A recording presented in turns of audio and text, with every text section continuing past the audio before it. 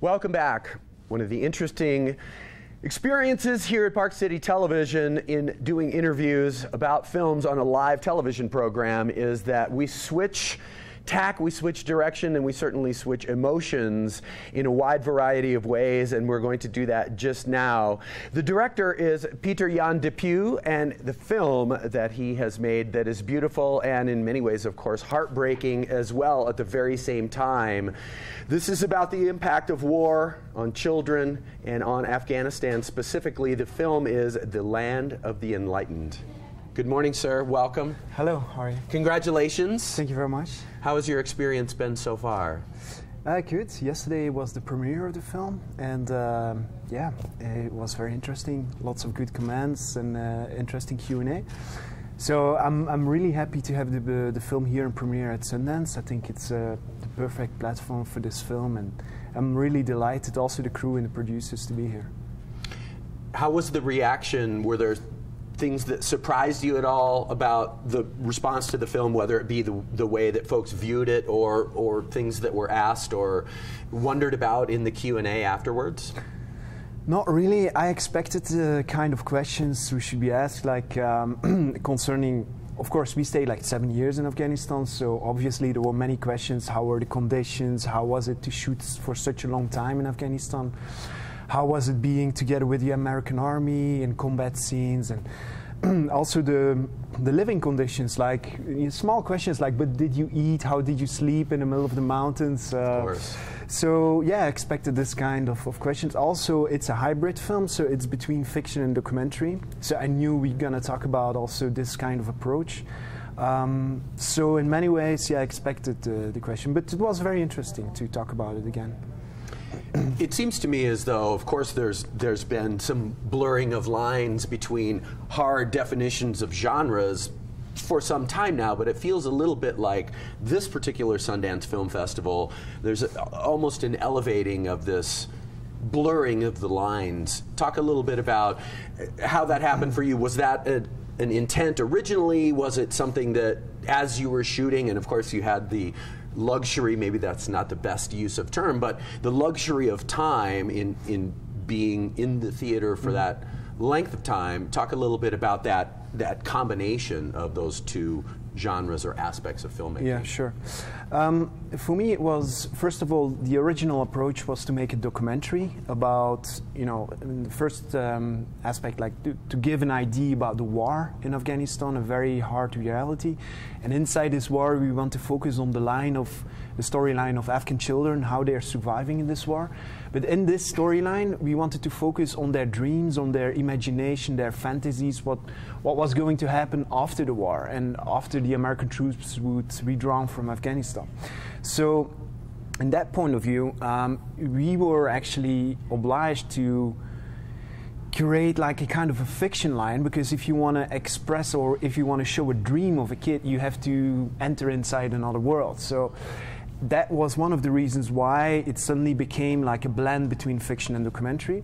Another reason was also that the landscapes and the very impressive environment of Afghanistan, I wanted to transform it as a kind of a character in the film. So I wanted to shoot also in a very aesthetical, very visual way, and that's also the reason why it became very cinematographic, and it gives also this fiction aspect, or this more, cinematographic view, not really documentary 100%, we say, in the most true way. One of the things that always fascinates me about the documentary side, in this case of your film, but in all documentary films, there is a relationship between the filmmaker and the subject or subjects, and sometimes that can be a challenging aspect logistically of the conversation. And I use the example of Jim, the James Foley story, where the filmmaker Brian Oakes has had a relationship with the family since he was a young boy, a friend of James Foley. So you see obviously that there's already a bond there between filmmaker and subjects in the Foley family.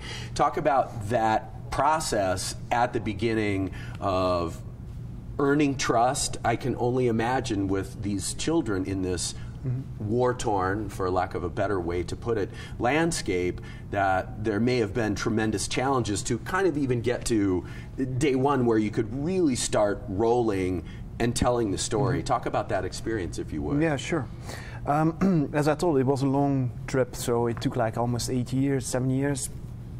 So the very beginning, I needed to discover and to learn about Afghanistan, about the culture. I needed to learn the language as well, because I wanted to make a story about children, so I needed to communicate with them in a very direct way, not with translators in between. I needed to tell myself what I want and what the story was about. So the first years were very complicated because everything was new, no one spoke English. I had to learn a language very fast. I had to discover a country which is very difficult to travel in, so I needed to count on many Afghan friends that I started to make at that time. And little by little we went into the fields, discovered a group of children that I wanted to make the story with. So I went back like year after year, and I spent like a long time with them, months, because even if you want to go in the mountains of Afghanistan, it's not like you go there and in a week you do something and you're back. I mean, sometimes for reaching one location, it took like from the city, from Kabul to that location, like 3 weeks, only traveling time. So you can imagine you were there away from home like 4 or 5 months. So I stayed a lot of time with them, and I tried to explain what we want to do. But for them, cinema is very unknown. They don't know television. Not part of their lives. Yeah, they never saw a camera. They thought this camera was a kind of a weapon or a rocket launcher or something. So, but I wanted to focus also on, I wanted to shoot the story in a very, how would I say, in a natural way. So.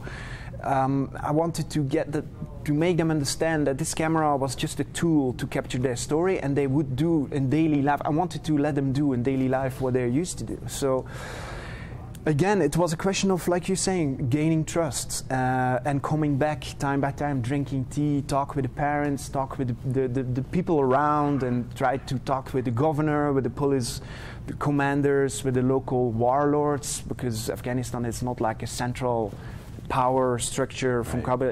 It's like territories with different powers. Fiefdoms. Yeah, fiefdoms. Yeah, that's right. So, of course, lots of negotiations, lots of drinking teas and spending time. That was for sure what we needed to do. Patient. Yes, definitely.